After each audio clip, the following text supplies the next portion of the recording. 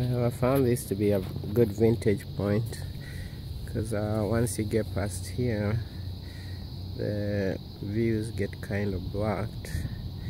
So this is the one area where I can get a very good 360. There's a huge canyon there too. Very cool.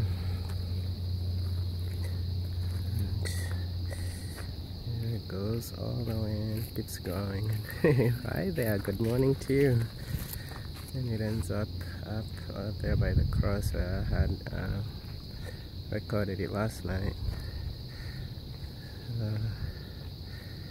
That seemed to be the best spot to get a good view of, and I've just resorted to making these smaller segments because sometimes on the water tank there, sometimes it will record and then it won't save, so I figured I might as well make a quick one and then just take it from there. Maybe eventually might do the editing and stitching them out, but for now that's pretty sufficient. Good morning.